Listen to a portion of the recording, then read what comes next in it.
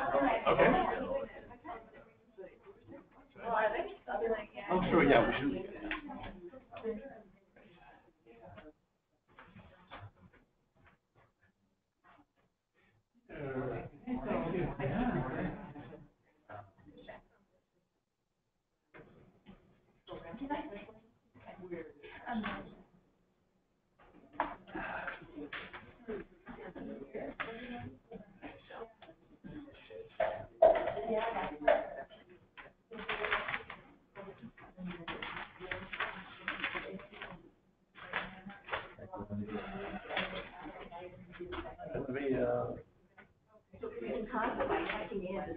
All right.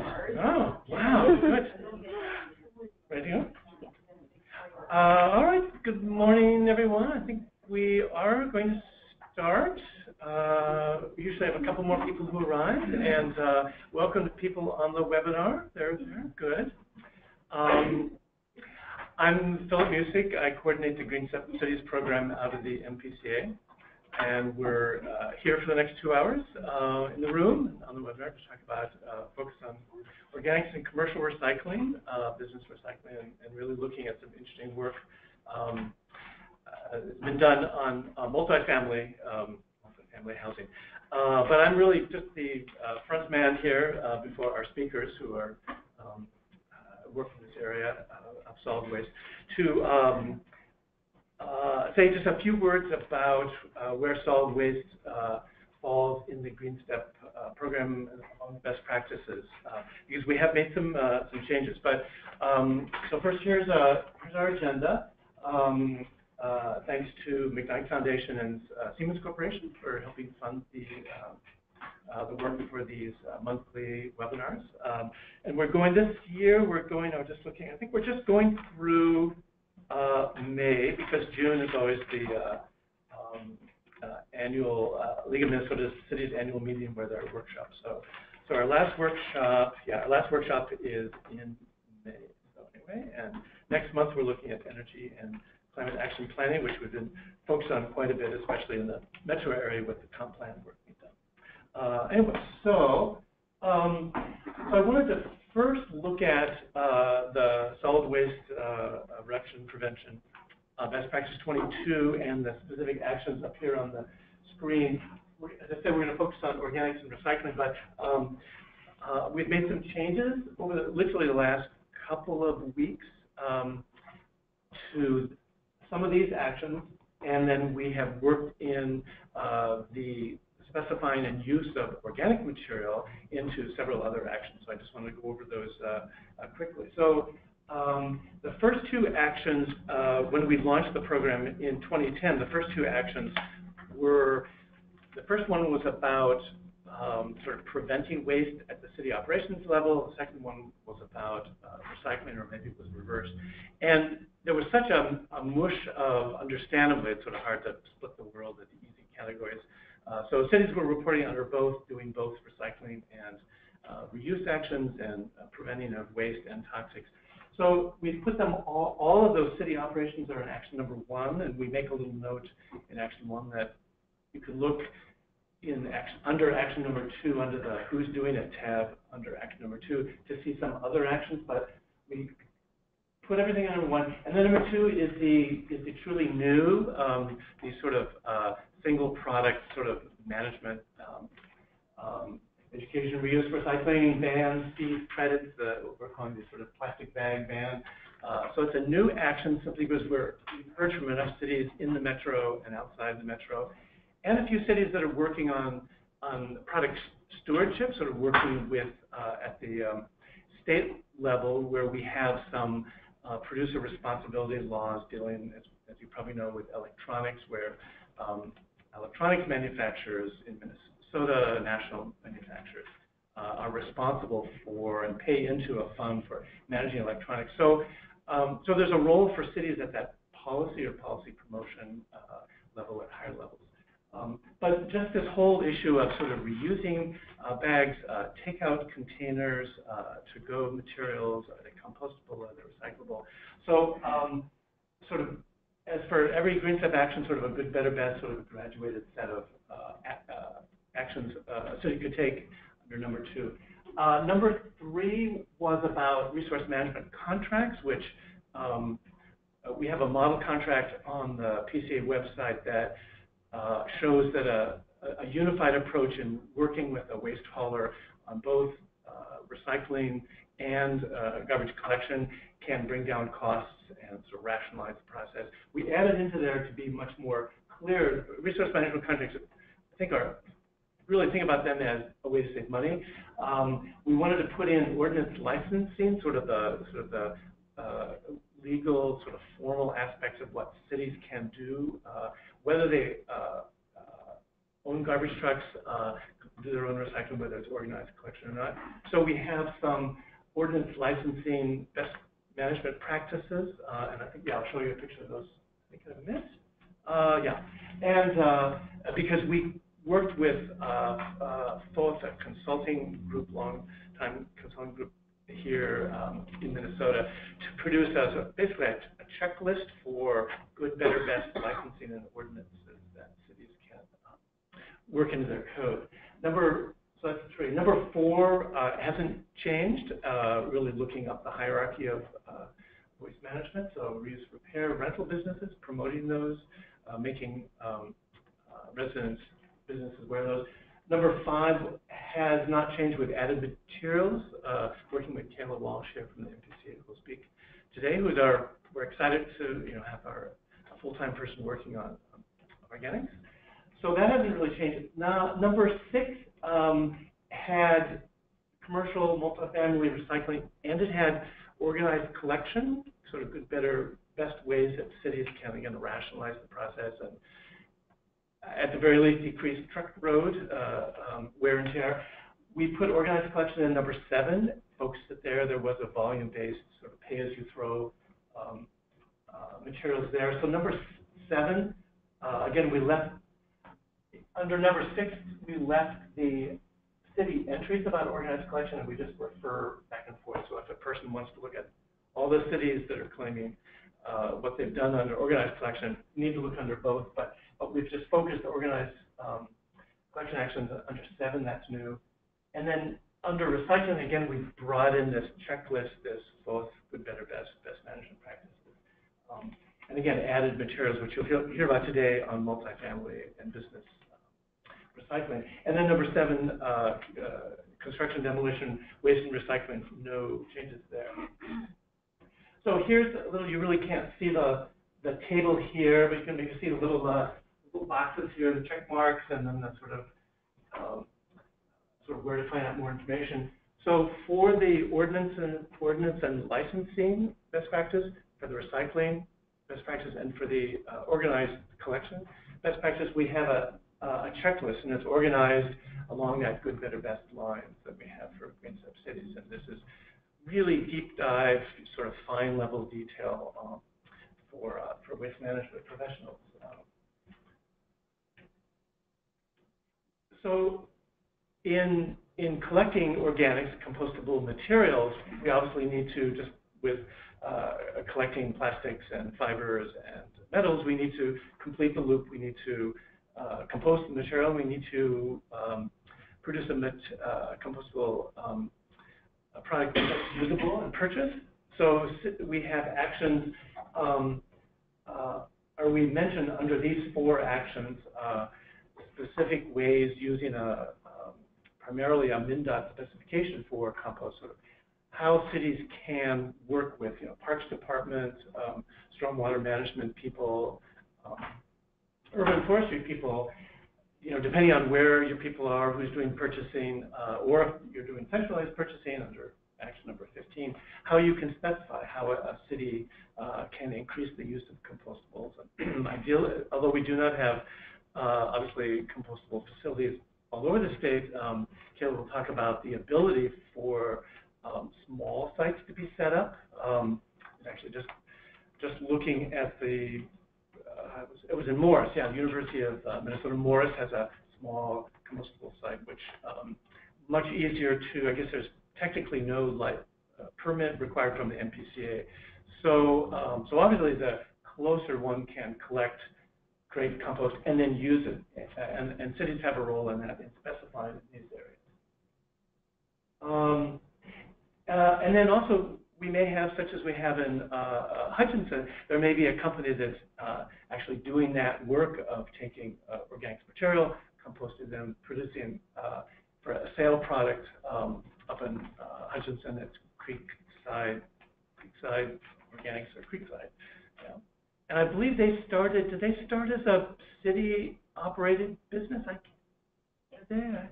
know it's been pre-2001. I know in 2001, major expansion. But anyway, so under the business best practice number 25, there's sort of three, depending on sort of the fine level of how a city wants to promote those businesses that are actually doing that work of producing a product that can be used by cities. We sort of mention them in there. We sort of weave them in. So I think that is all I had to say to begin. And that's it. So I think it's Kayla. So Kayla Walsh, working in the assistance division, along with myself at the MPCA. Taken over from Emily Barker, who's now at St. Louis Park. So Emily is their specialist in organics. So she'll kick off, and then we have several other speakers. Okay. Thank you. Yes. All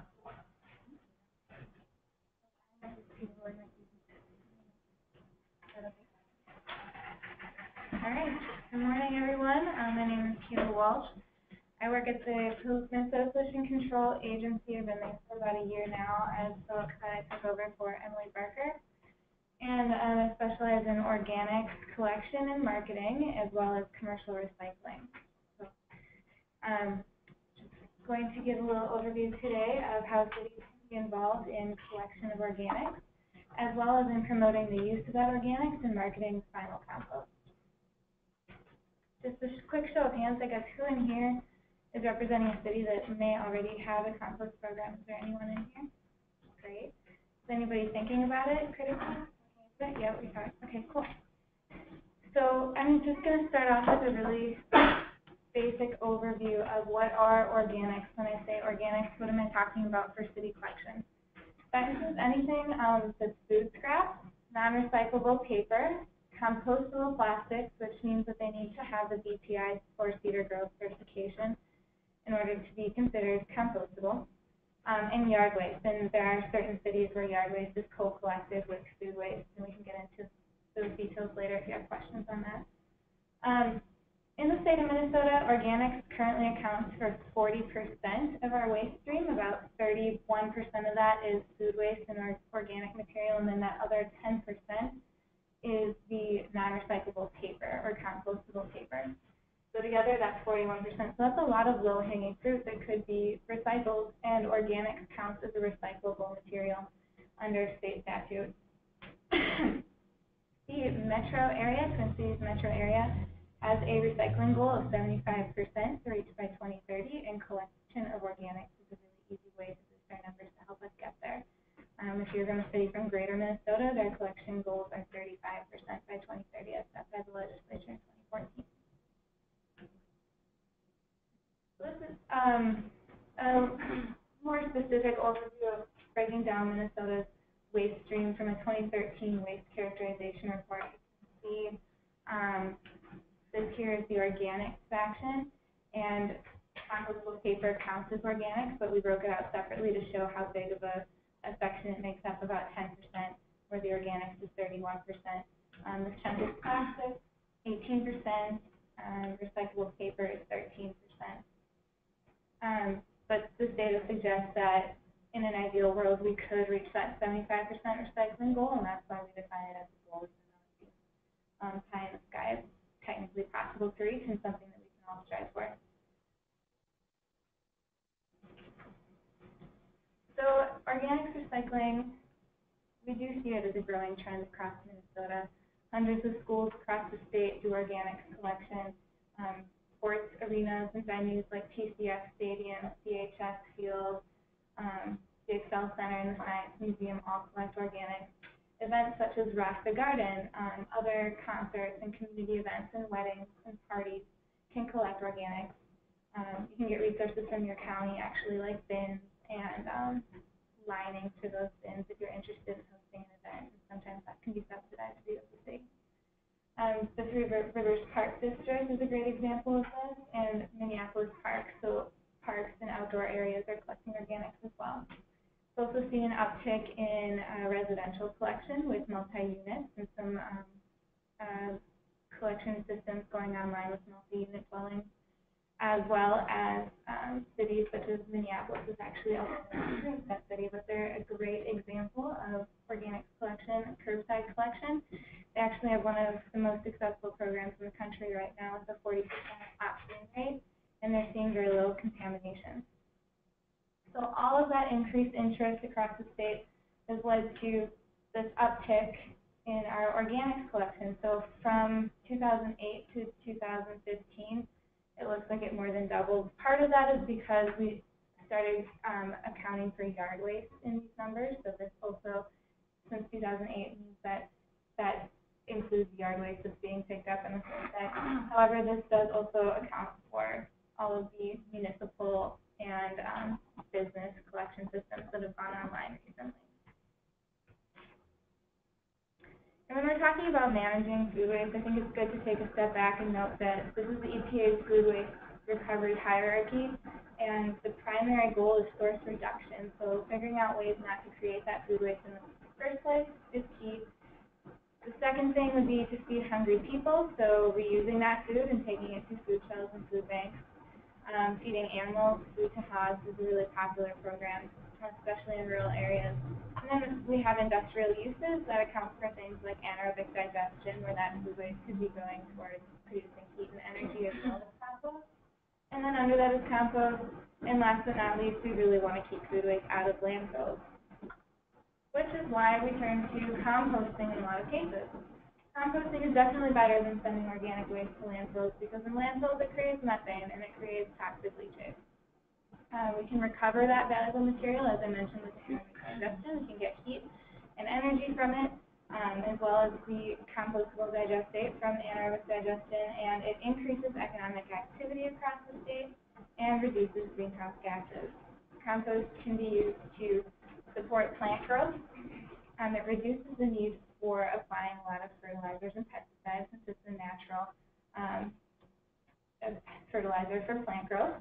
And it increases drought resistance because compost can actually retain up to 8 times its weight in water. So that's why we see it being used a lot in along roadsides for projects with the DOT, and I'll talk a little bit about that compost use later. So it also helps prevent pollution. It acts as sort of a filter. A lot of pollutants can bind to the compost, and it reduces erosion. And these are all things I'll talk about a little bit later, and that cities can incorporate into local ordinances to make sure that they're using compost in the most beneficial way possible. So right now, about 23% of the state's population has an organic drop site in their city. So about a quarter of Minneapolis residents have access to composting in some way, shape, or form. About 8 or 9% of the state's population actually has access to a curbside program like that of Minneapolis. Minneapolis is an opt-in program, so everybody's paying for it on their trash bill, but at the same time, then you as a resident have to seek out that opportunity to participate in the program, and the city will deliver you a bin, and they're seeing less than 1% contamination in some cases because it's an opt-in program and because residents are choosing to partake in that themselves. It's not being forced on them, it's being seen as a choice that residents are able to make. So our goal is to definitely increase this number and get more drop sites in more locations and more curbside collection programs. This graph sort of displays the spacing of our compost sites across Minnesota, just to give you a better geospatial view. The one on the left denotes all of our yard waste sites. So we have over 100 yard waste sites, but that doesn't collect food waste from residents. The one on the right has about 8 blue dots that you can see. A lot of them are clustered around central Minnesota and the Twin Cities metro area, but these are the places that accept like residential food waste. So if you're going to start a citywide program, this is not yard waste, this is where it would go. Or a great way, if you don't have access to that in your city, would be to create a small job site. Hutchinson is actually a really good case, and we'll talk about this in the intro. Hutchinson started their residential program a long time ago, before 2001, and they've since grown to a bagging operation. They're sort of taking it full circle, so they're collecting residential food scraps and organics, and they're processing them on site, and they're creating this really marketable product that they're mixing with black dirt, and it's being used for landscape programs and DOT programs across their area. And a lot of residents are picking up bags for free, or subsidized bags, and then they're using them in their gardens. So it's really a closed loop system, and they're seeing the benefits of their compost use. And when you get that bag of black dirt or soil and compost that you're able to use in your own garden, and you know that it came from your own house, there's definitely that sense of community and pride that you can get from that as well. And I think it really means that we're changing the way that we think about compost. We're not thinking about it as food scrap waste management anymore. We're trying to turn that corner and think about it as manufacturing, bringing jobs to your city, bringing jobs to your community. In 2014, we changed the rule structure of how to set up a compost site, which means that if you have under 120 cubic yards of compost on one space, that means that you don't need a permit. And that means that you qualify as a small compost site, which is a new category.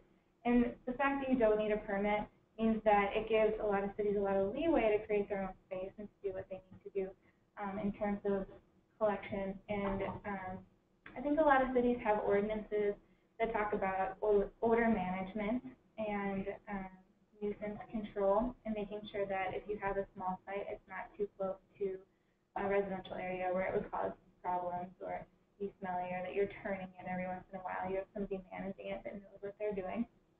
And this is different than a backyard compost site, because at a small compost site, you can actually accept things like poultry litter as long as it stays on site and the compost is used on site. So like, let's say that you are a college campus that has chickens. If you have your small compost site on your college campus and you're taking that poultry litter and then you're using that poultry litter compost after it's been processed safely and it meets all of the health and public safety standards, then that could be used on your college campus for landscaping. So those are sort of the main differences. Things that you still would need a solid waste permit for are those 8 really big manufacturers that I showed you on that map earlier. That would be either a source separated compost facility or a solid waste compost facility, and that new category of a SSOM facility just kind of gives them more flexibility to manage their material. If you have questions, we can talk after about that. But I think that the real opportunity for cities in particular is to start a small compost site. You'll most likely see small compost sites at urban farms or community gardens. Some multi-family unit dwellings will start one in their apartment complex if you get a lot of buy-in from the people in your apartment complex. Universities, like I mentioned, if you're a college campus, it's really great for your eco club or whatever to start a compost site. And this is also a really great option for rural communities because everybody can bring their organics to a central location and it can be managed by somebody from the city there. Drop sites are another really great option. The first drop site was created in St. Paul in the Mount McAllister Groveland community. And they sort of piloted this option and found that it was really successful for their city, and they have over 1,000 people participating per year there. So you collect your organics in your home, and when your little container is full, you can bring it to your drop site. These are often co-located with yard sites or transfer stations. If you're thinking about a place that fits to put them, if you already have a yard waste site, set up another bin there. Standalone sites, the sites that aren't co-located with yard waste sites, they supply info to their county, they report to their county, they don't need to report to the Minnesota Pollution Control Agency. So I included a link at the bottom here, so when we send out these slides, you'll have that information. You can back over to that page and see exactly what requirements you would have to set up a drop site. So again, the 2 most popular options for cities, I think, would be the drop site or the small compost site. we do have a lot of model language if you're thinking about starting a site. So this is available on the Minnesota Composting Council's website. This was developed by the Association of Recycling Managers and MNCC, the Minnesota Composting Council, and they gained stakeholder input from a lot of people across greater Minnesota and the metro. They definitely wanted a blend of those perspectives. And this is a guide that's intended to sort of facilitate discussion and provide different guidance for the best way to start a backyard in a small compost site. So this is a really crucial resource that we will link to on GreenStep Cities. And then let's say that you're trying to educate residents in a business setting and you don't know exactly how to label your bins, how to co-locate them. This is an organic recycling style guide, and it was developed collaboratively by, again, the Association of Recycling Managers, MPCA, Minnesota Composting Council, Ramsden Club, large-scale composters. Everybody had a say in this document. And it's really a work of art because to get all of these people to agree took a lot of patience and practice, and we ended up with this organic recycling style guide, which agreed to use the language not composting, but when you put on your sign, the sign should read organic for recycling. You could be collecting organics for anaerobic digestion or organics for farm or, for to feed pigs. So it's really important that, like when you go to the Science Museum in St. Paul, for example, it says organic for recycling. And that's the terminology that all of these stakeholders agreed upon, and that's what we're trying to standardize the messaging across Minnesota, across the state. So this would be actually a really interesting guide to take a look at.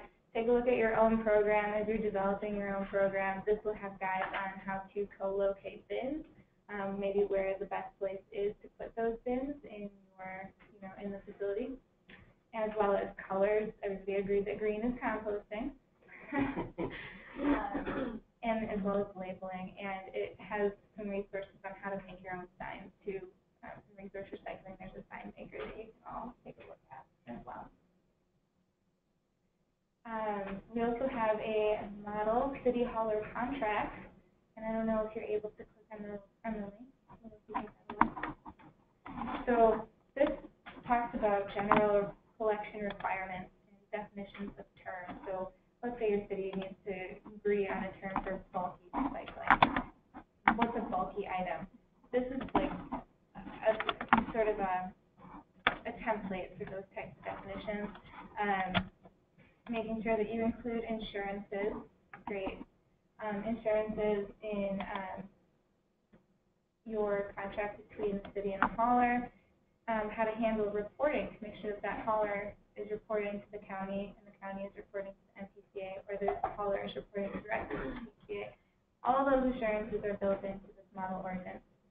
So that's really critical, and if you want to just scroll through so people can get the idea of this is all set up as an official document, and this has been used by a couple of other cities across Minnesota. So this is the definition section. This is going to be one of those critical resources for you if you're starting a program.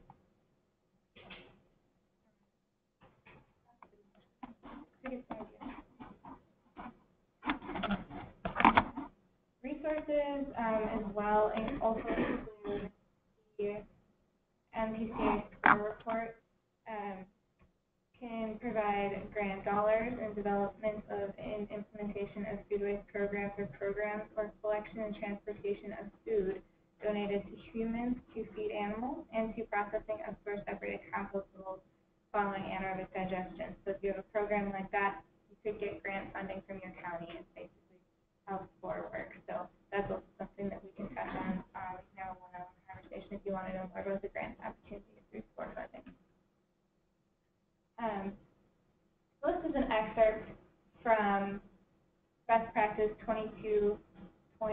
I think it's the last paragraph, and it says, cities are encouraged to adopt policies that expand markets for compost, so not only collection mechanisms, but compost marketing. That's what we were talking about earlier when I said we're sort of changing the way that we view composting, not just as a collection mechanism for food waste, but as a product manufacturing.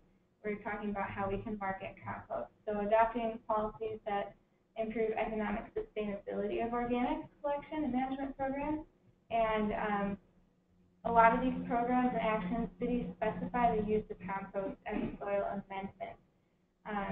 And this also ties to purchasing actions, forestry actions, stormwater, and park actions.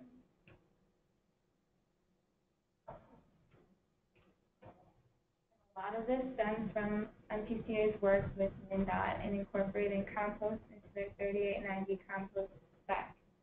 So the process began in October 2016 when the Commissioner of the Pollution Control Agency met with the Commissioner of the Department of Transportation, and they decided that using compost in MnDOT projects was a priority for both of them. So then we worked with MnDOT's team to rewrite their spec. They publish a new spec guide every 2 years, I believe. And so this year it was up for revision, and we looked at this spec called 3890 compost spec, and we tried to figure out how to get more compost use across the state. Right now, Minnesota is using about 5,000 cubic yards of compost, and in other states, they'll use 14,000 cubic yards on one project. So although it's great that MnDOT is incorporating it already, we have a big opportunity there to expand MnDOT's use. So we talked to a lot of different stakeholders. We talked to the Minnesota Composting Council, people who accept compost, composters across the state and the industry, different NGOs, different non-governmental organizations, as well as other state DOTs, so Florida, Oregon, and Washington, Texas, California, seeing what they're doing and what they would recommend. The new spec book revision was meant to be released late summer, and that's not out yet. However, we know that MnDOT took our recommendations to heart, and from the draft that we've seen, we can pretty confidently say that our changes will be incorporated in the 3890 MnDOT spec. So what does that really mean? When MnDOT is contracting for use of compost, they split their compost into 3 different grades. Grade 1 is used for turf establishment, and that's solely from the feedstock or the input of manure, so that's manure composting. Grade 2 is compost that's from yard waste, and that's used for landscape and planting. And grade 3 is a mix of 1 and 2. So what's missing from these feedstocks? Food waste. MnDOT hadn't used any food waste before in their compost, which really limited where they were allowed to get their compost from. Our 8 biggest compost producers use food waste across the state, and they're not allowed to bid on any of these projects because of that.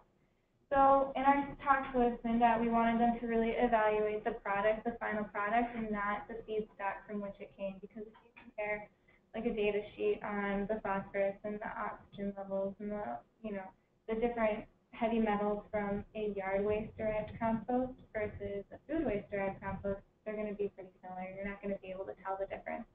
And that's kind of the message that we wanted to send to MnDOT as well. Our recommendations were to add source-separated organic material, so that's the organic material that's being source-separated in a municipal curbside program or in a business recycling program, to the grade 2, so that grade 2, which is the most popular one that they usually contract for, so that's why we chose to incorporate it into grade 2. And then we also wanted to require STA testing, and that's something that you can require in your city ordinances as well if you want that to bid on specific projects. Require STA seal of testing assurance through the U.S. Composting Council, and that's just going to make sure that it's a safe, quality product that's mature and will protect public health. MnDOT was really reticent to use compost for a very long time because in the past we have bought compost from MSW, Municipal Solid Waste Manufacturing, which means that after processing all the recycling and the trash, we would take out the little tiny bits of organics and compost them. Inevitably, that would be incredibly contaminated, and you would see black along the highways, and MnDOT did not appreciate that, rightfully so. So that kind of tarnished their image of compost. We no longer make compost like that. That's why it's source-separated organic. It's not going to be as contaminated. In fact, I was sifting through the Minneapolis organics, and we were, doing waste sort, and we found less than 1% contamination in some of their loads, and that's incredible. So they're not going to see glass on the sides of roads with that type of compost anymore. They're not going to see meat and bones that didn't break down. That's all breaking down in a commercial compost site. And that is also a little bit worried about high phosphorus levels in compost because it's really nutrient dense. It has a high organic content, so they want to be careful where they lay it, especially up in the Iron Range when you have a lot of erosion going into lake streams and rivers in order to protect those waters of the state. So that's just something to monitor. And they're also worried about, will we get different quality batches from different people? How do we ensure that compost is a homogeneous project? And that's all conversations that we worked through with MnDOT to make sure that we were on the same page and that they knew that the variability between batches wasn't all that great and probably wouldn't affect their project. Trucking can be really cost prohibitive because this is the same map that we looked at earlier. It's really tough for MnDOT to contract with one of these compost facilities and go all the way up to the Mid-East, let's say. However, in some cases, they're going to be sending black dirt there 3 times, but the project could have been done with just 1 load of compost because that compost retains more water and it gets the job done more thoroughly, and you're not going to need to pay for 3 loads. You're only going to need to pay to truck 1. So in some cases, it is cost prohibitive, definitely. In other cases, you need to think about that, the cost benefit of only needing to lay it down 1 time. So what does MnDOT really use compost for anyway, besides roadside planting? It's a great erosion control mechanism. So I know that along the Iron Range in Lake Superior, you have a lot of these hills going into the lake, and so compost is used for that slope stabilization because it'll absorb 8 times its weight in water. It'll make sure that you don't have that erosion running down because the plants will be able to establish their roots better and faster. It's also used as a fertilizer for, let's say, pollinator plants along a roadside, better turf establishment, and improved water holding. After a lot of construction sites are being driven on several times, you have that heavy machinery going through that compacts the soil. They actually call it green cement because water doesn't flow through it. If you disc in compost, that makes it more porous and it'll hold water and it'll just reinvigorate your soil, and it'll have that hold for that organic matter to establish, and that creates a healthier soil. You can grow better plants faster. A lot of the times you'll see these, what we call compost stocks at construction sites, and that's a stock that's filled with compost, and that makes certain that you don't get the pollutants running into the storm drain, you don't get the erosion running through into the storm drain on a construction site. That's called perimeter control. And as I mentioned earlier, a lot of other states are using compost more aggressively than Minnesota in their Department of Transportation projects. So Connecticut is one example. They use 2 different plots along the roadside. In one plot they use compost, and in one plot they use their regular soil, what they would normally contract for. They had a 40% mortality rate, so 40% of the plants in the regular one died, and in the compost plot, it was 100% fine. They had perfect turf establishment, and we're seeing that more and more in different areas. Florida also incorporates a lot of compost use. They used it for vegetative cover, so that means that they had better plant growth in plots with compost versus in plots without compost. And in New Hampshire, they use 1,000 cubic yards annually of compost just in their roadside, so that's kind of the standard for what they use planting along the road. Egan is a perfect case study, sort of this compost water connection and stormwater connection. Compost is really working hard to protect the waters of the state. You can think of it as a mechanism to make sure that we don't pollute water, and Egan really took hold of this idea, and they have a great case study we can take a look at. So Egan is in Carver County, and Carver County really wants to use compost as a water management best practice. Egan uses compost for soil on post-construction projects that are over 10,000 square feet. And just to give give you sort of an idea of how aggressive this goal is, Denver requires like 4 cubic yards of compost per 1,000 square feet. Egan's is much more aggressive goal than that, so that's really cool that they're doing better than Denver. And this is a note from the actual plan from Egan. So this is what it would look like between the city of Egan contracting for compost in a roadside project. This is an actual language that you would see in them trying to fulfill their permit. So it says that you have 12 inches of soil loosening required in all landscaped areas, including lawn areas. That's that disking in of compost to make it wet, more porous, to make it, not green cement. So the water actually infiltrates the soil, you get better plant growth. Excuse me. And then it says that you incorporate 3 inches of that MnDOT 3890 grade 2 compost, and that's why it's critical that we made that change to MnDOT 3890 spec, because there are so many cities that use that spec to contract for their own landscaping purposes. So that requires that grade 2 compost, which will hopefully now require or include food waste compost, be mixed into proposed plantings and lawn areas prior to planting. And then it says that you just need to notify your city for inspection of the soil amendment process prior to installation to make sure that you have proper irrigation and seeding and plant materials, and verify that your soil restoration is complete. In a lot of permits, especially through the Minnesota Pollution Control Agency, you need to have a certain level of plant growth and turf establishment in your landscaping project, and it has to be living for a certain amount of time. If you use compost and contract for the 3890 MnDOT spec, you will have better turf establishment, better vegetative cover.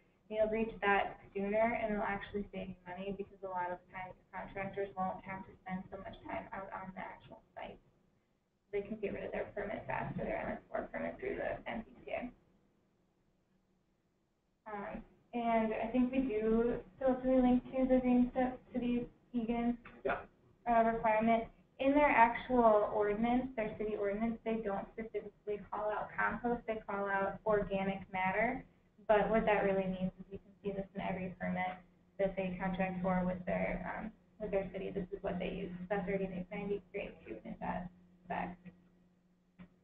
So that pretty much actually covers it. I know I whipped right through everything, but that is how we are hoping to promote compost collection through small sites and drop sites, and then also promoting the use of compost in city ordinances like that of Egan, and using that specifically in construction and landscaping projects. Anybody have any questions, or should we move right along? Questions on the webinar? On the webinar? Okay. Yep. Okay. Feel free to connect with me after too.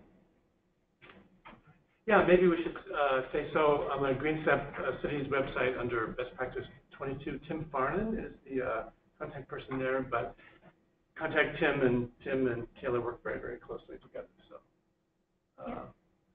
if in doubt, just click there. Thank you. Thanks, Kayla.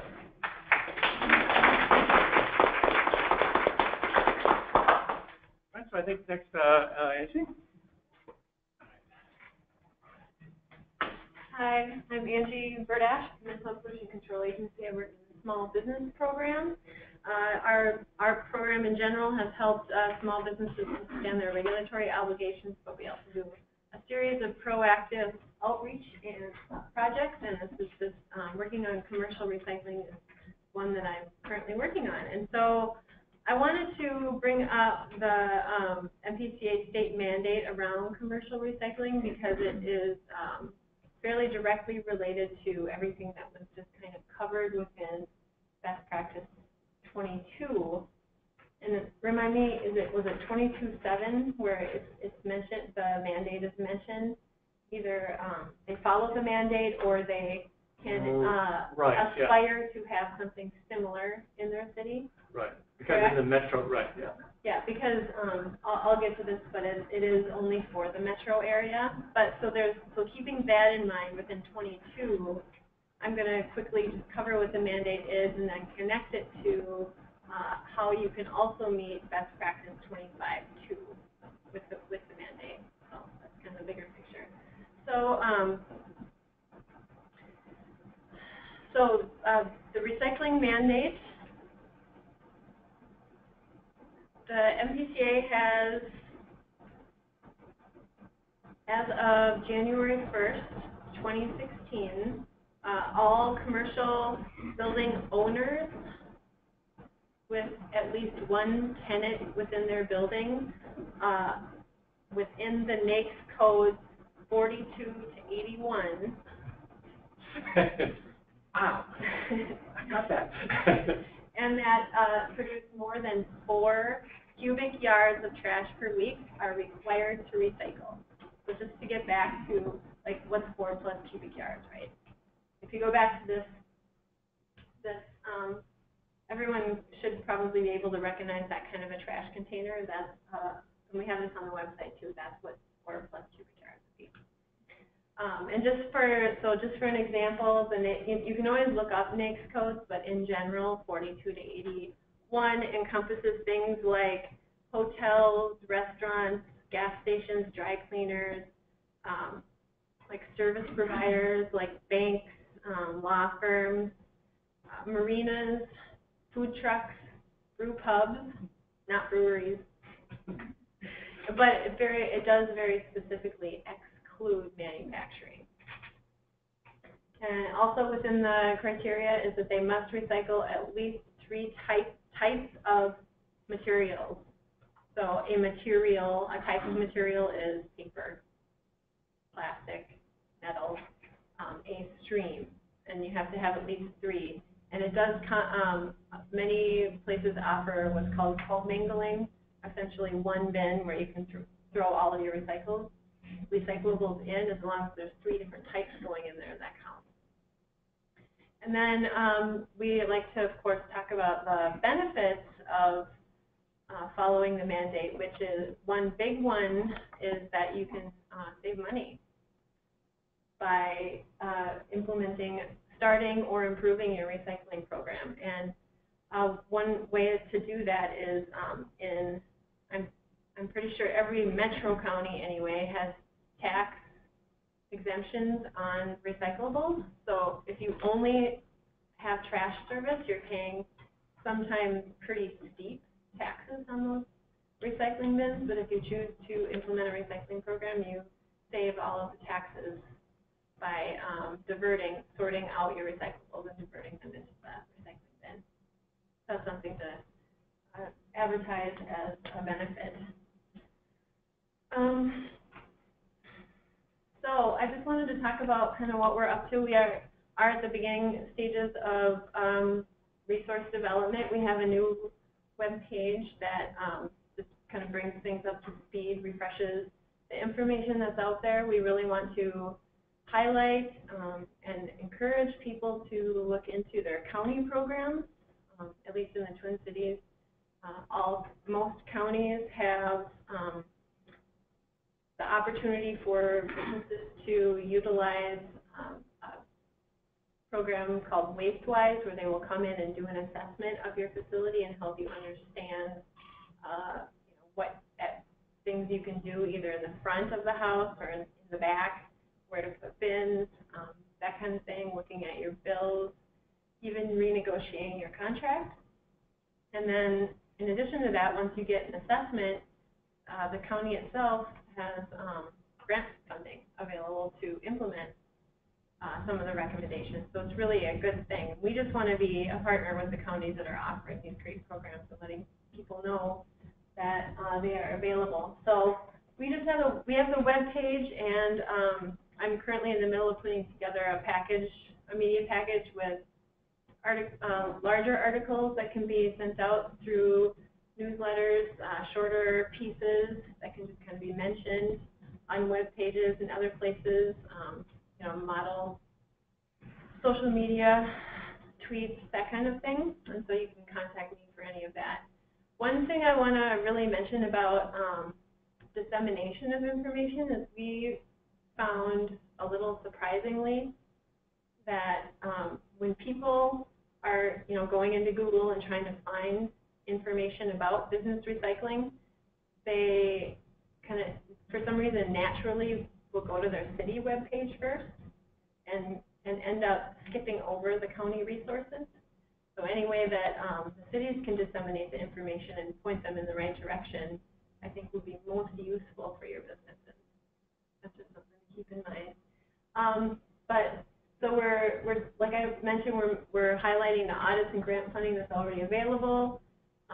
Several of the counties have really good case studies that they've written up, particularly in restaurants and some like assisted living facilities, and there's a variety of good case studies that we're pointing out.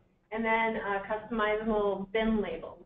So you, like Kayla was saying, there was a big effort that not of necessarily the same group, but several people in the recycling realm got together and decided what would work best for messaging. So there are labels you can use that speak to people, hopefully, are very clear and simple. But you can also customize them based on specialized things that you might have at your business that would make more sense to put on the sign. So I wanted to bring up the GreenStep Cities webpage, if you wouldn't mind. Best practice 25. And I wanted to point out the best practice that speaks specifically to for connecting businesses to assistance providers. So it's related to business mandate in the sense of, so this one, number 2.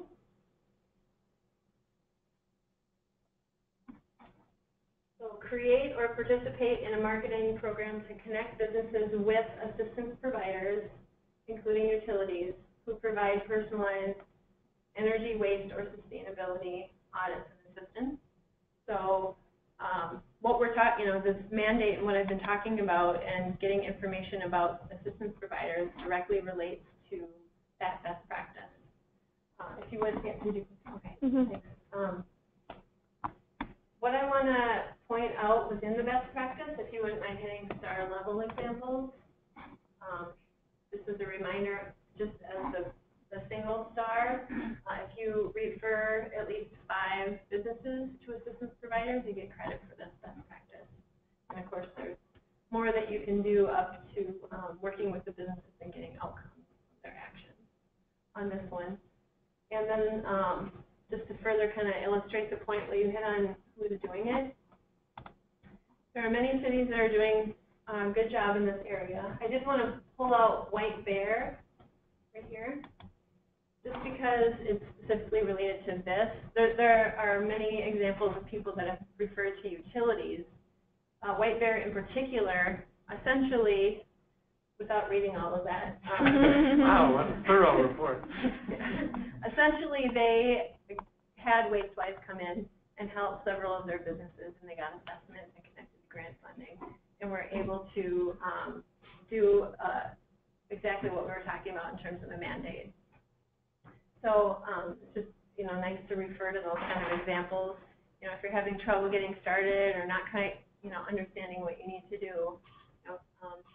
One of the great things about this website, of course, is being able to call people that have done it already.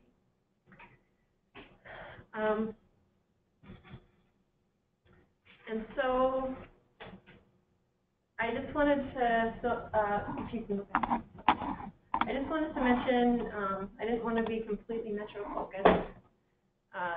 The mandate does just apply to the Twin Cities metro area, but there are ways for cities in greater Minnesota to do this as well. It's not quite as convenient, but WasteWise is, if any businesses are a Minnesota Chamber member, they have free access to WasteWise to get an assessment. So they can come in and help them get set up. Or a business can, become a member of Waste Lives and have them come out and do that. So that is available for them.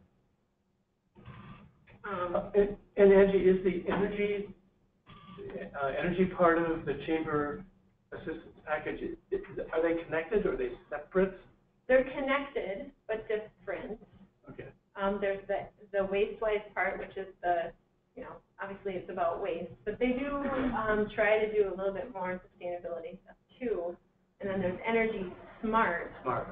Energy Smart, which is also part of the chamber, and they do the energy auditing. There really are quite a few programs available for energy audits.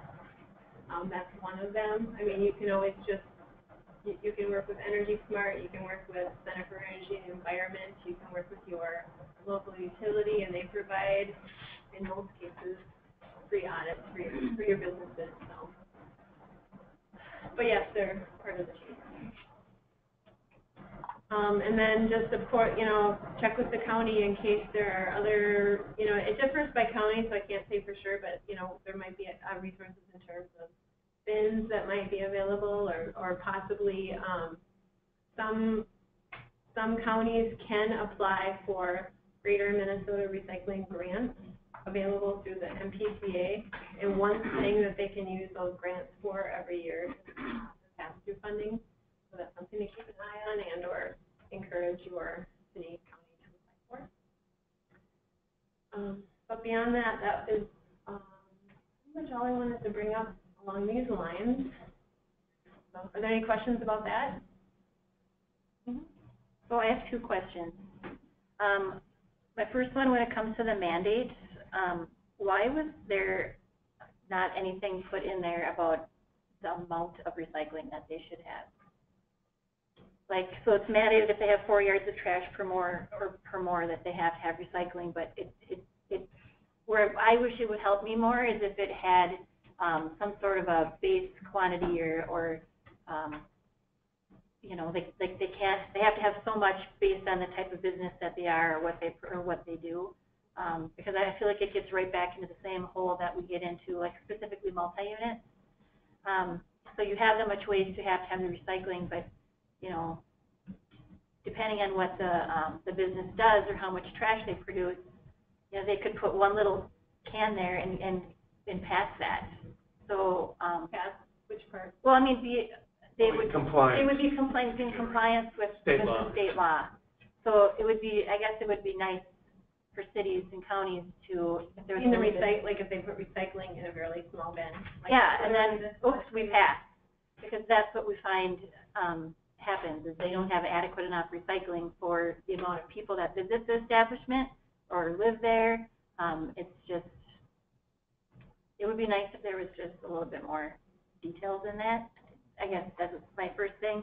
And then with the grant funding through Minnesota Wastewise, we've also found that, is there anything available that would help specifically for a multi-unit? So we've gone through, we've done the audits, we've increased recycling containers and done certain things, but now we run into an enclosure issue.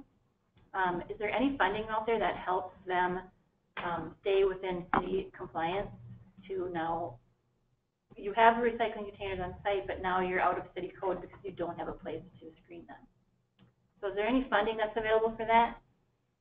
Funding available to help you build a different kind of enclosure? Or increase the size? Score? No, it wouldn't be. Well, we've heard, Kayla, maybe you can help me on this one, but I know that there is some efforts underway to look at, there are different enclosure requirements in different cities, which makes it harder, and I know there's efforts underway by the Swim Club to look at those and attempt to offer some guidance to make them a little bit more universal, for one. I think every county's grant program is different, and I can't speak off the top of my head if they all, the grant funding could be used for that. Dakota County has a business program, and they offer the ability to build the enclosure if they do certain things. If they recycle, have a recycling program, and that program is around for X amount of time. So they do they do fund, enclosures. Well, I would hope if that's the case there, that it would be the case in most counties, but I can't speak to it for sure without looking it up. I don't know what, where that funding comes from, whether it's, landfill money or whether it's. Could be school, or it could be passed through Yeah. school funds, yeah.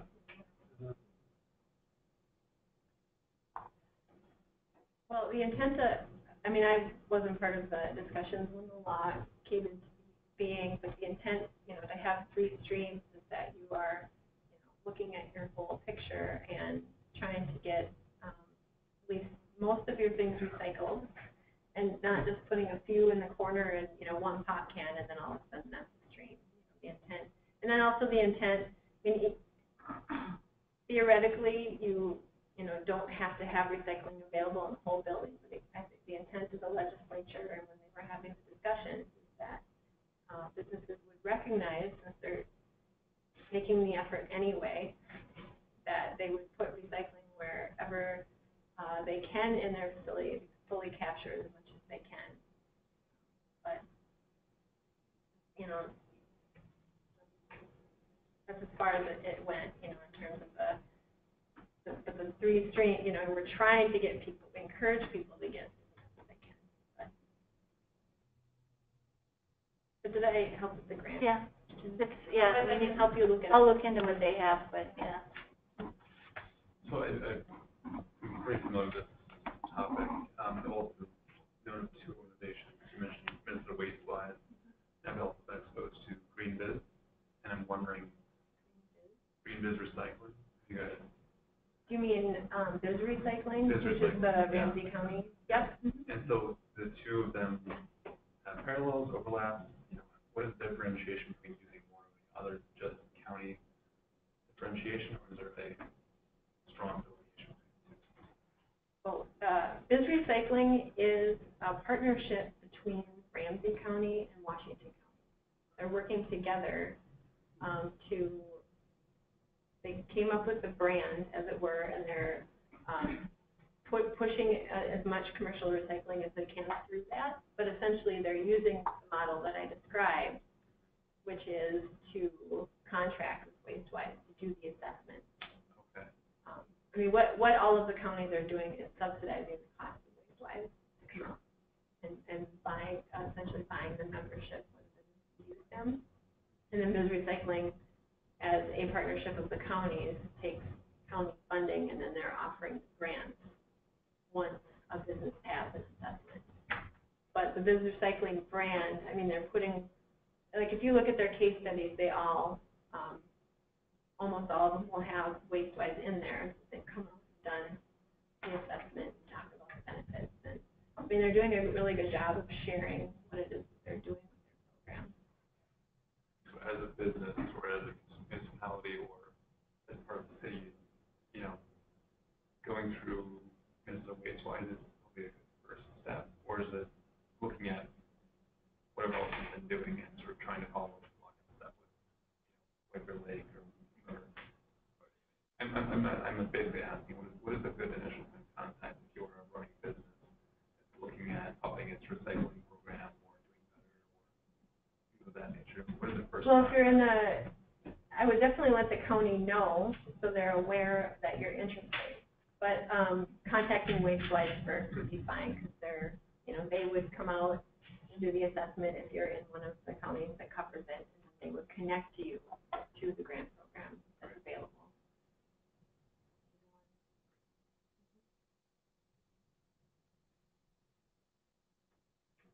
Thank you. All right, thank you, Angie. And so I think,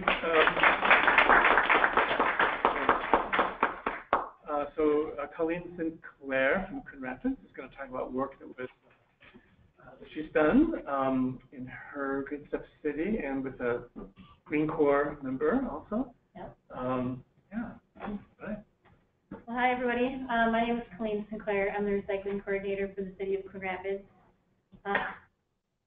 What I'm going to show you today, so the whole thing where you hear this is a very long story short, you are truly getting a very long story, and it's super short. thing. And so bear with me, and we'll kind of go through it. So our multi-unit recycling program. So we all know the struggle is this big, ugly elephant in the room about multi-unit recycling. There's so many hurdles to it, and many of us have been working on this for so many years, and we don't make much progress. So there's a few things that drive why do we want multi-units, why do we want recycling of these multi-units? For one, we want to work with that MPCA goal, and try to get to that 75%. It's a great potential to capture our tonnage. There's so many people living in a small area that we know we're just missing out on this. For Coon Rapids specifically, and I know some other communities that are really working on this right now, we're really focusing on equality.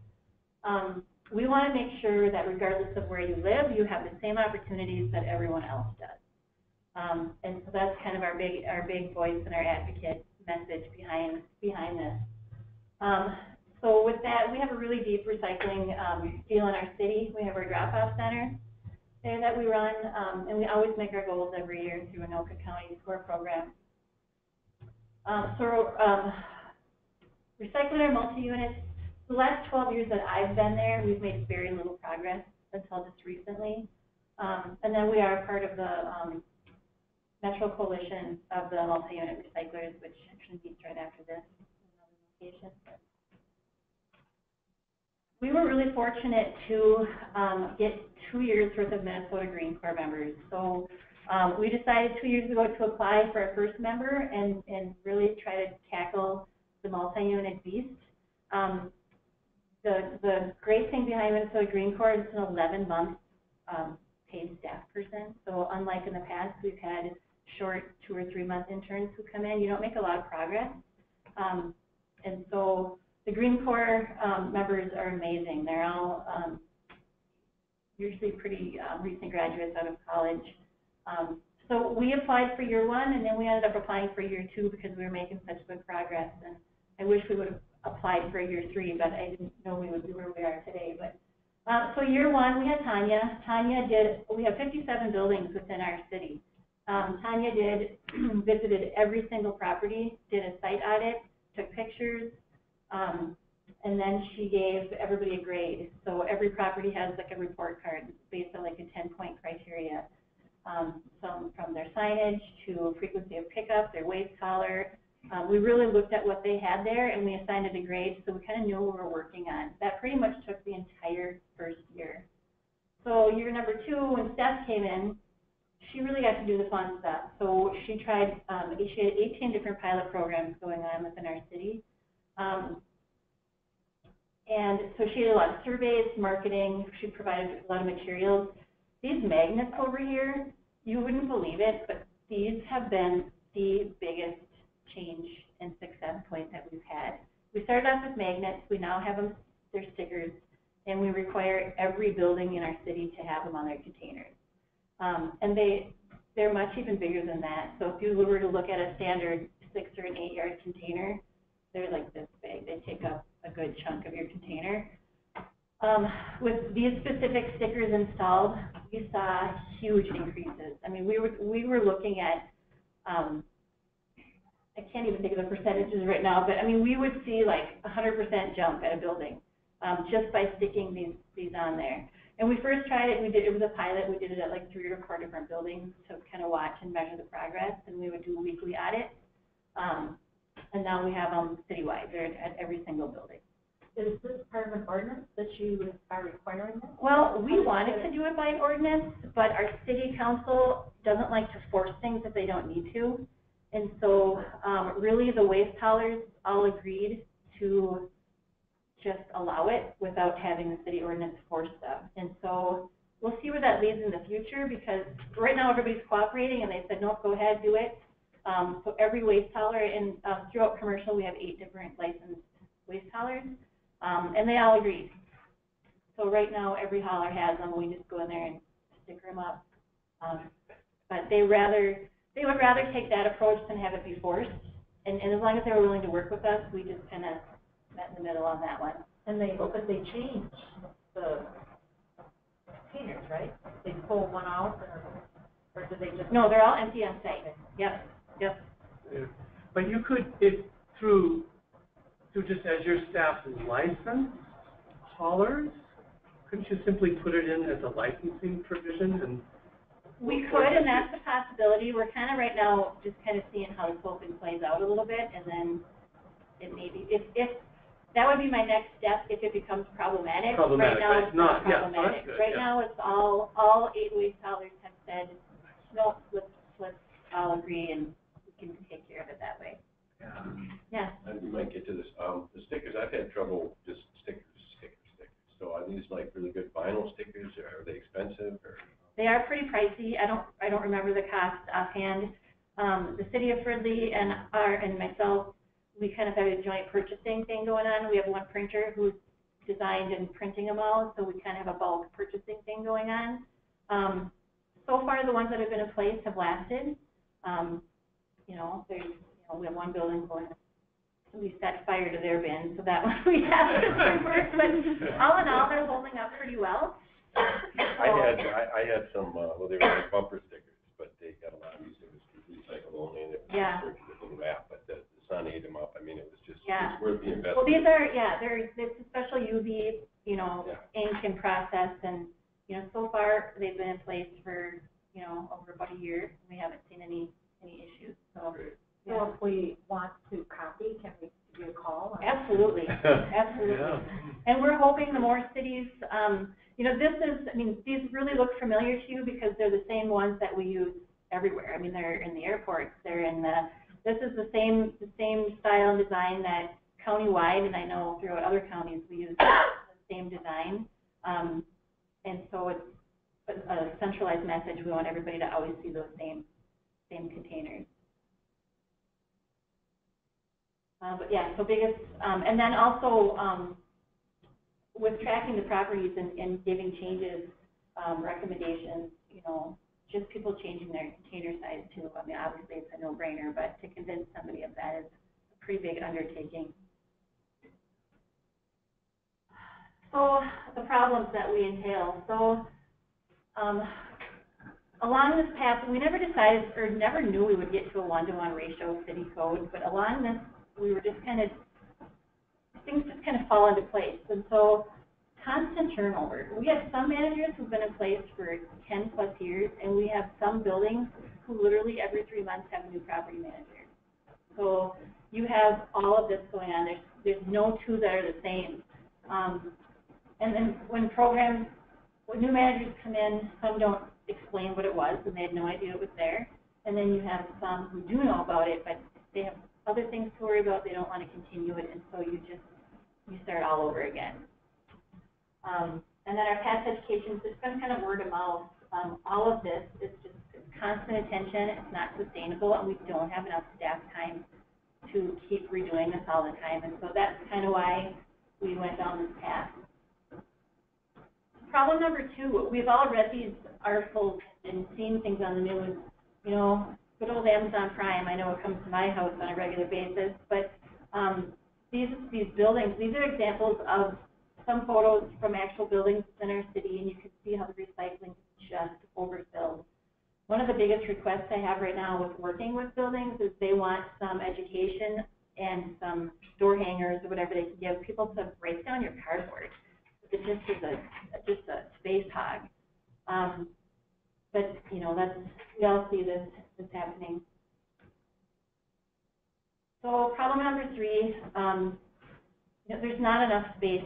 Waste haulers are really great at providing the amount of trash space they need for their tenants, or the multi-unit managers are great for right-sizing the amount of trash they need, but nobody ever thinks about the recycling. So on average, we all know this, we work in the field, but you can see, oops, let me go here. So this is how much trash they have, and that's how much recycling that they provide in general. So, and from all the site audits that we've done, we see so much recycling in the trash simply because there's no place for them to put it. And then one of the things that we kept hearing from a complaint from a few of our property managers was we want to hold them to such a higher level than our single-family homes. So not the case. I have all the studies and numbers in the world that say they're at way down here. So then we came up with this city recommendation to require one-to-one recycling versus trash, in trash, at all apartment buildings. We've really, when we work with buildings all the time, or schools, or office buildings, or anywhere, we always have had that. You always pair recycling with trash. You always have containers together that always equal space. That's just the way we all work. It's our normal process that all of us use. So for us, it was just common practice, but we thought, I think we can make this work here. So while it was never our intention to get to this point, we thought we would try it and see what happens. And so we worked with our city council and put a code together, and it passed on July 6th and was effective September 1st of 2017. And this is just an example. So when we went through and we rated all of our buildings, so this is the setup at one of our buildings. And you can see they have garage space, garage, and they have their trash between the garages. So this was the before up here. They were ranked the worst property in our city, number 57 out of 57. They had an F.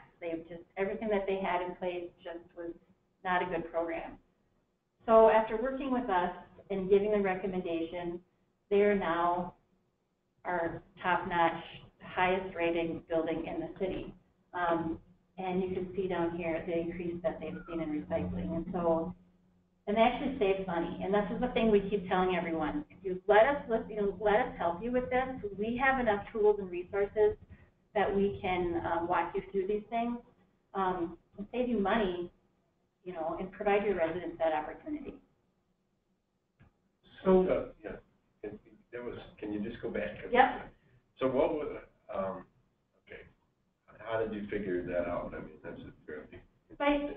By doing site visits, like I said, we've been really fortunate to have 2 years of a staff person who's done nothing but this. She's visited every property every week, looked inside their trash, and then just from knowing that the standards that we've always worked with, we know that so much of the percentage that's in trash is recyclable. So we know we can extrude that and just source separate. And so it's a lot of education, a lot of working with the buildings, and then the big thing that typically wins them over is that money savings. So we know one of the common things that we would hear when we're working with this is, say you have a multi-unit that has an 8-yard trash, and we say now you have to have recycling. They automatically go, oh my God, I have to add 8 yards of recycling. It's going to cost me so much money. And I said, well, nothing has changed but the people who live here. You're doubling your volume, and you don't need to do that. So what we need to do is we reduce your trash, increase your recycling, save money, everything fits in one nice little area, and it just is a win-win. And so after we tested it out, and I think we worked with like 5 or 6 properties doing these pilot programs, we saw how successful it was, and then that's kind of what led us down this path. Can you explain the 96-gallon containers instead of a larger? Well, the 96-gallon containers, a lot of buildings use those because they're easy. But what we see specifically in this setup here is people would come in here, they fill these first ones up, and they never go back here. Or we have some buildings who have 3 rows of them, and people only use that front row, nobody ever rotates. And then with all of the cardboard, you just can't, you get 4 boxes in there, it fills up a bin, and then you just lost all that space. And so typically when they switch to the dumpster, it's just easier. You can fit more in there, and you don't have the box issue. So why did they keep the 96-gallon? Just because they were there? Well, this is the before, and this is the after. Yep. So this is what they looked like previous to our working with them. Yep. And then after, that's okay, it all blends together. This is what it is now. So they eliminated that. So, Colleen, was this pilot project paired with giving containers to each resident, each household? Well, we have carried down to the so we have dumpsters? this little folder of things that we give managers, and in there is a bunch of resources that we can give them. And one of those is the totes. You've all seen that tote, that blue tote with the handle that holds like the trash bag or the grocery bag. Oh. So So we have like 10 different things that they can order from us. Some of them assign them to each unit. Some of them, you know, just whoever wants one can take one. Every building does it a little bit differently, but they use that to bring their recycling from their apartment down to the area. So just say that this works out really, really well, and people are even recycling more,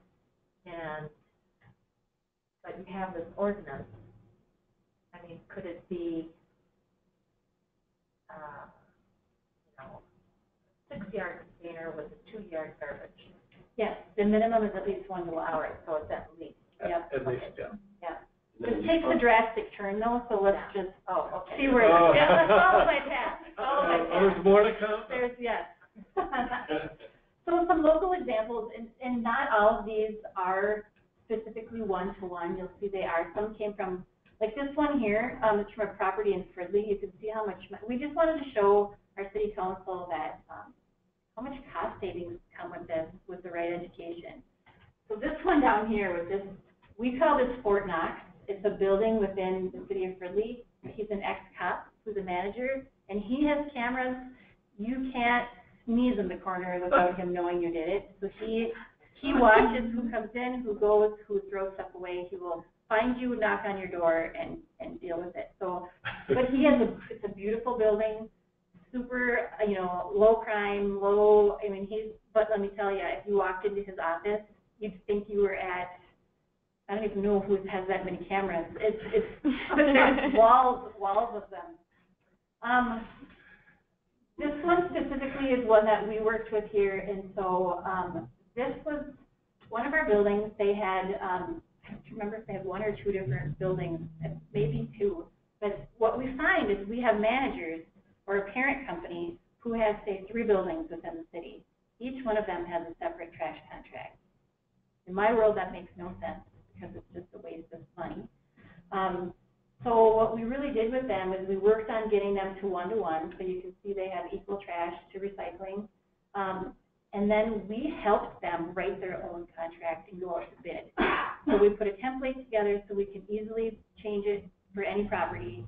But they use that, rather than them having to take the time and effort to go out to every hauler, all 8 of them, and try to get the right pricing, we help them put the template together. What is it that you want? Because they were saying, well, we wish this or we wish that. Well, why not make the waste haulers work for you? I do that in my job. I put my own bids together and go out and do all this stuff. So we helped them create their own contract. They went out for bid, went through the process. We were there to guide them through anything that they had questions for. They started a new contract with a new waste hauler, and they saved over $400 a month. I think that's a huge win. Also empowering them, letting them know that you don't always have to see that, you know, everybody's beck and call all the time. So the third thing that we've learned, so enclosures. So this one has just been a bugger, and so 48% of all of our properties right now have a recycling and trash in the same enclosure. From what we have found out, there's been several versions of our enclosure codes throughout the year, and what we need to do is find out of all 57 properties, what year were they built and what code applied to them at the time, because we had to figure out, were some grandfathered in, where were they in the scope of being non-compliant, because according to us at the time, we did all these audits. Looking at our current code, only 35% of our buildings were in compliance for their enclosures.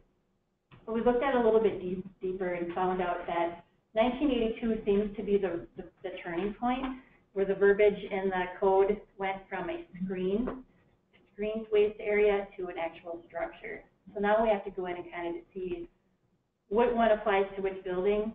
But the thing that I think is disappointing, and I wish there'd be wiggle room, but I understand I'm not a builder, so I know that there's reasons for doing everything, is if they want to adapt or do anything new to that enclosure, they have to come up to today's current code, which allows a lot more stringent. So you may have a building who was built 50 years ago who had a single fence line or used trees as their screen. Now if they want to make any changes, they have to go with the full enclosures, gate, everything, and that gets expensive. Space is an issue. We've got, you know, we downsize our trash and we increase the recycling. Many of them you saw in that picture, it fits right in there. It works really well.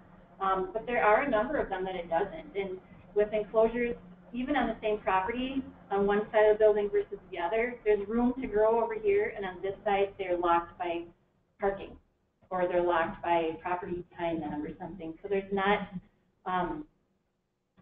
there's issues even from enclosure to enclosure on the same site.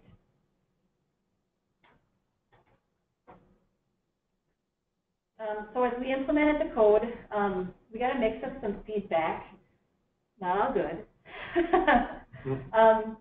Some properties made these changes, had no issues. We'd get an email that said, hey, we believe we're in compliant. We'd go out, we check, yep, you are. We check with the hauler, yep, we get them stickered up, perfect.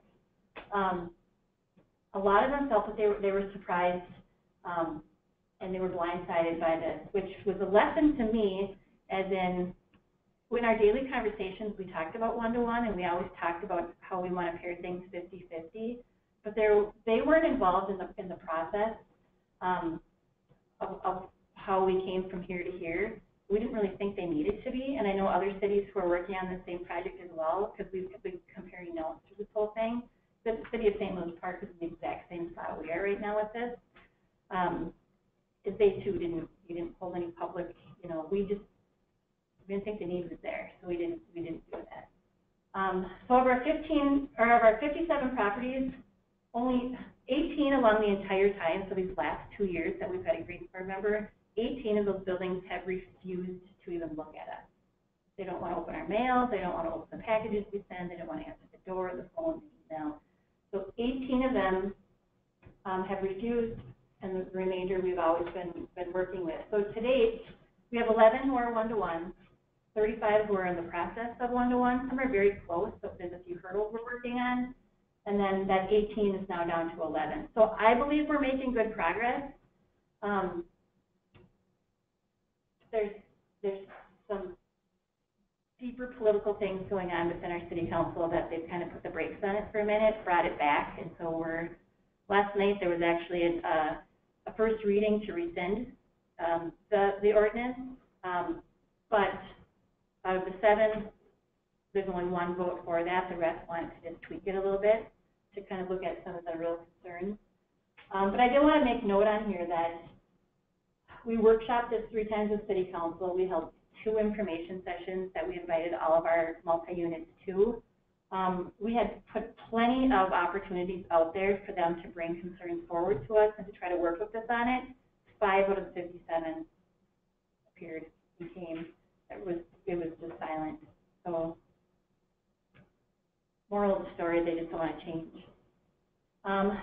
So the update, this is literally as of last night's council meeting. This will go back for a workshop on October 10th. We're going to talk about how we have to find a middle ground and tweak this. The concerns that the managers are saying is the lack of enclosure space, which some of that is a real concern. Others, it's just they're afraid to take that step and they don't want to. They feel their needs they're meeting the needs of their residents and they don't need the change. We hear a lot of these people aren't capable of changing, which we think is a very, you know, don't go there, you know. Cost, we've shown in the buildings that we've worked with, we can save you money. If you don't let us in, we can't help you. So there's a cost, and that also goes down to the enclosure piece as well. A lot of them don't like big government, and then some actually feel that we're holding the multi-units to a higher standard than single family or business, which is interesting because in our city, we have a code that says businesses recycle twice a week, and our single family homes, the basic standard, everybody has a 96-gallon cart. Granted, it's emptied every other week, but you can have as many carts as you want at no extra cost. You pay for it whether you use recycling or not. And even at the lowest, so that's, you know, 96 divided by 2, it's just, what you're providing our residents curbside is so much greater than what we're giving our multi-unit residents the opportunity to have. So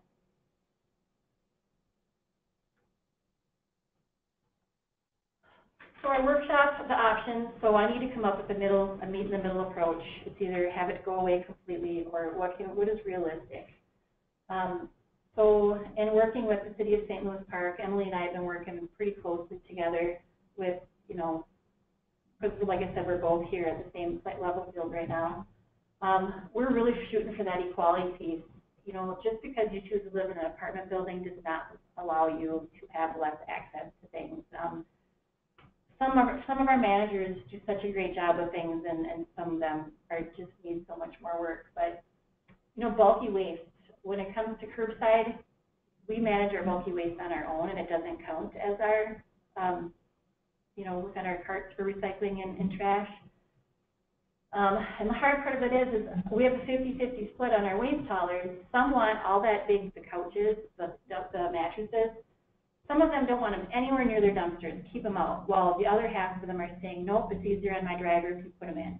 So there's such an inconsistency there between waste haulers, but it's really tough to hold somebody to a one-to-one standard when somebody just put their couch in there, and you just took away that opportunity for the real trash needs that are there. So, so that's the bulky waste issue. We're looking at either doing a 1 to 2 option or the 20 gallons per unit.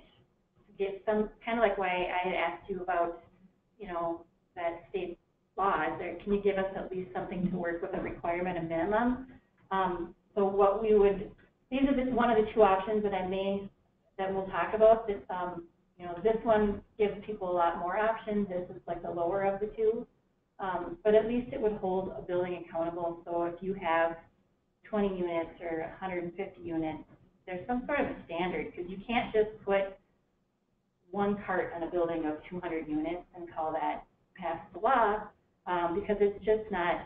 And then I get phone calls all the time saying, why can't we get more recycling, or why can't it come weekly versus every other week? It's just not fair. So, and then with each of those, we would want to require weekly collection. When we were starting to research this, we noticed an error in our city codes that we're trying to get fixed as part of this, is that our rental code required weekly recycling, but our trash code required every other week. And then another thing to keep in mind is the term semi and bi-weekly has several different meanings. And so that was not liked by our city council and city staff, because it's not a very black and white thing.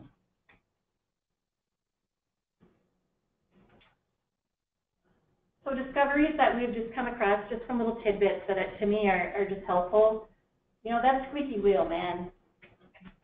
You get 5 buildings who just don't like something, and they get all the attention, and the 52 that are working really great with you, it doesn't matter, because they're not complaining or coming forward. Site visits, when we did those, we try to get as close to the trash time as possible to monitor that waste and recycling to see how much was in there. But some of them come at 6:30 or 6 a.m. on a Monday morning, and it was really hard to get in there. So we now have things that we can do to help with that, with on-site tracking. But the miscommunication piece, you know, we all sometimes work within our norms and forget that not everybody's in our same world. And so just being a little bit more, I don't want to say transparent, because we weren't trying to hide anything. It's just explaining that better to all parties involved. There's a huge disconnect between the real needs of on-site and off-site management. So if you have a manager on-site who knows their people and knows everything about what's happening there, the person they report to is 5 cities away, or 2 counties away, or 3 states away, and they just don't like to change or don't want to be told to change. They have no connection with what's really happening on their property, because they're never there. We had some managers who all of a sudden one week I had been asking for feedback and I hadn't received anything for 2 months. So we were going through this. I had said, if anyone has any information, if city council is hearing anything, city staff, please let me know. And I didn't hear anything. And then all of a sudden, one day I get an email and it was like 18, like boom, boom, boom, boom, boom, boom, boom. And some of them were dated like July, and they were just never sent to me or forwarded off to me. But I had phone calls from managers, which to me it was so sad, because they had said, I didn't want to write this letter, but I was told I had to. So they had to show the appearance of, we can't make this work, when they have an amazing program on their building, and they were just told they can't take it to the next level. So, and then to me, the biggest thing for success or fail is the management style, because we had heard, oh, I have a HUD property, these people are capable of change, we have so many, I can't find them for their couch, my hands are tied. I would go to one HUD property or one struggling building and hear that, and I'd go to the next building with the exact same cards stacked against them, but they had an amazing manager who like knew everyone by name, helped them through things, was like a really great resource, cleanest recycling I've ever seen. And then it was like success versus failure. It just didn't work with what they were telling me their complaints or issues were. So the management style that's at each property is just dire to the success of this project. So that's all I have.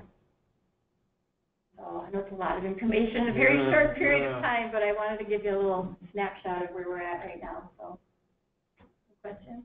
How does the breakdown, who picks it up? I mean, the haulers have to take recycling, or is that a separate, Well, our city code states that you can't sell recycling without trash, or trash without recycling. Each property has to have recycling on it. So we did that years ago, back in like 2004 or 2006, when we had other interns work for us, where we had gone to make sure, I think we had like 3 buildings who had no recycling. So everybody's always had it. It's to what level? Like we have a property who has like 157 units, and they have 196 gallon cars. That is emptied every other week. So, you know what I mean? So that's... No, but who picks it up? Who literally picks it up? The waste haulers. And they have to do recycling as well as garbage? Yep. Yep, it's mandatory in our code. So it's not the property manager, the onus is on the garbage hauler. Yeah. Well, yeah, the managers have to make sure everything is in place, but then they go through their contracts to make sure in their service provided, they say what service they need, and the providers schedule that in. So, I mean, do they have 2 trucks then, or how do they separate? Yeah, there's a trash truck and a recycling truck. So they on the same route or the same day, or just doesn't matter? They can determine what their collection days should be based on what they think they need. But I mean, we have some buildings who get trash picked up 5 days a week. And from one of the things that we noted in our site visits is apartment buildings have way more trash volume than they use. So some buildings they've got 9 8-yard containers, and each one's only half full, and they're emptied like 4 times a week. So you're paying for so much service, then you're not even using it all. Yeah. I guess when I think about apartments, I'm not familiar with the multi-family facilities in specific, but I remember having, we've all lived in those facilities, and the things that you see are a lot of tech, a lot of appliance, apparatuses, lamps, that sort of thing, couches. Maybe that's why there's an accommodation for those larger volumes.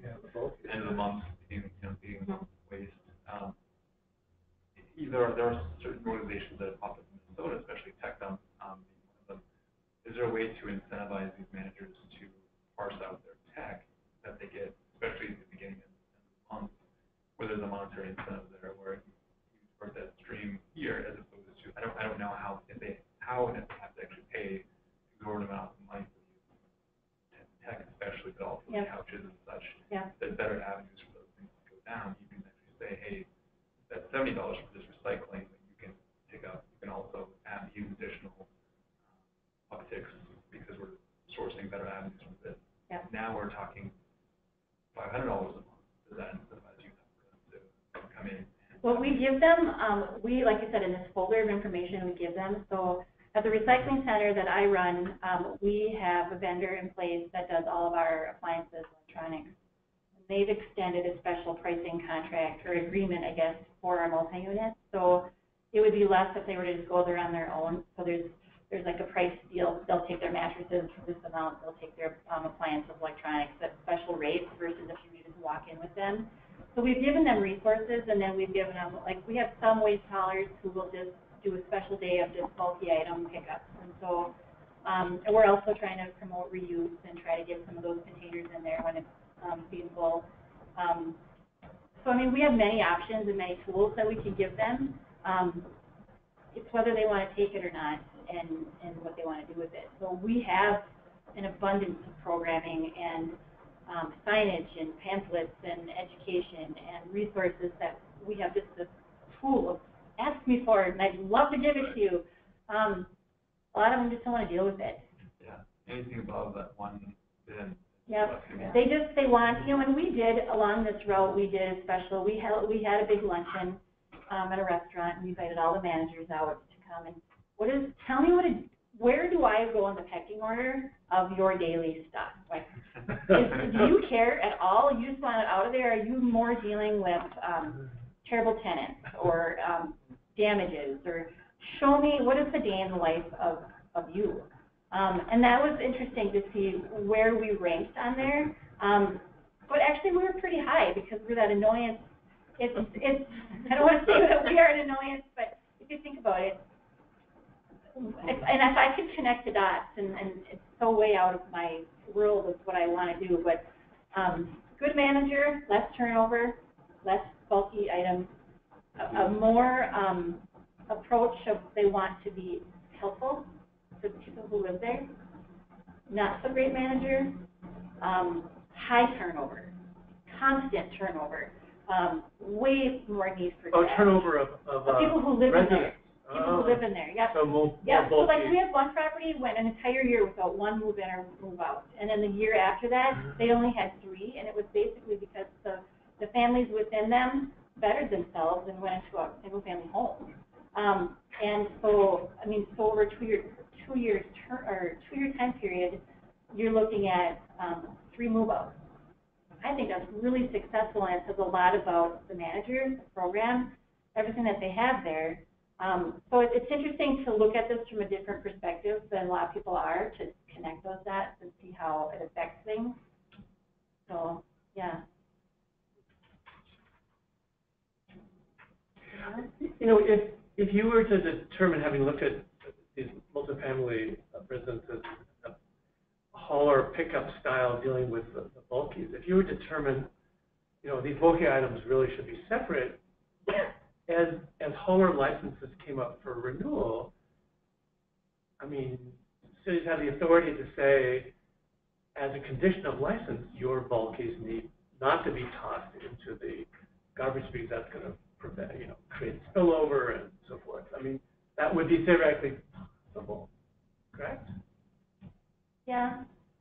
It gets hard because is that too prescriptive, or? No, but what happens is we've had things in there before about they want to have our city attorney always wants to have a checks and a balance system in place. So if you have something written in city licensing but not in city code, they like to have them tandemly so they can attach it. So there's repercussions to say you're not doing this, you're also violating city code, rather than to say we're going to pull your license. The code should lead the way license. to the license. Yeah. So there's that whole thing that goes on. So, Got it. and, you know, and it's not beneath me to, like with tonnage reports, I had one waste hauler, this was years back, who just was not giving me tonnage reports, because I have to report to the county, and then report to the state. And so I finally just started the process to revoke their license. And it came actually to the tape of the city council meeting, and they finally provided the stuff.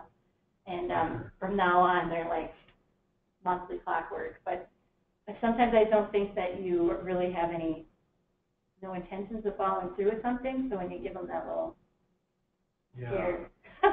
Yeah. You know, Not that that's the approach I like to take, but. Yeah, I should say on the GreenStep City's website, we do have the sort of model ordinance. And then we do have the model sort of hauler license template stuff. So we have sort of harmonized them, this work that the Health Associates did. So it is there. But every city is different, and you've had years and decades of tweaking, and are they totally harmonious? And issues like that.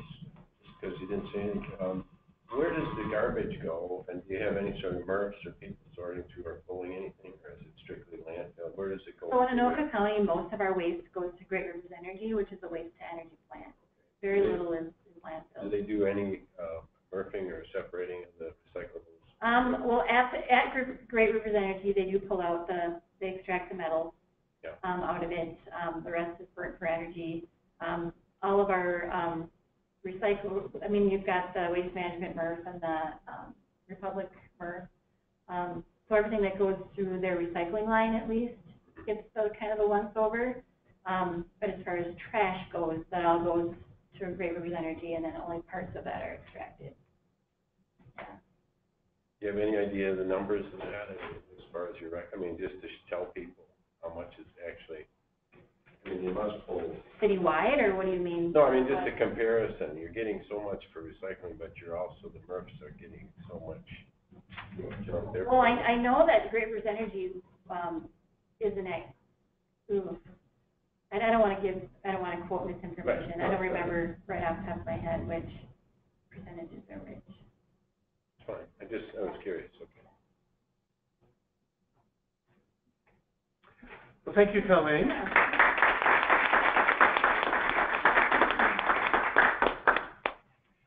And so thank you all for today. Just last check, any questions on the No questions on the webinar. Webinar, okay. Thank you, webinar people, for checking in. This was, sometimes we have technology problems, so thank you for, this worked wonderfully. And we're on time. Any final questions or comments here? Well, wonderful. Thank you all for being here. We have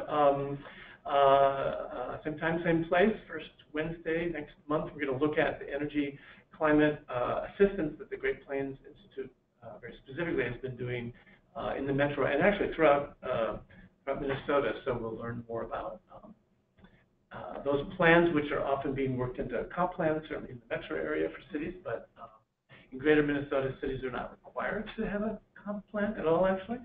But we do know that, and are working with some GreenStep cities that are working energy and climate goals into the comp. So that'll be next month.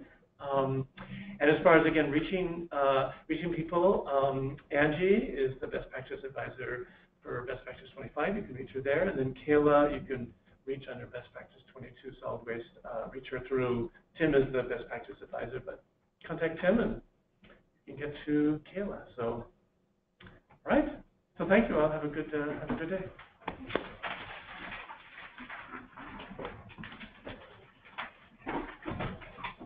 Oh, thanks.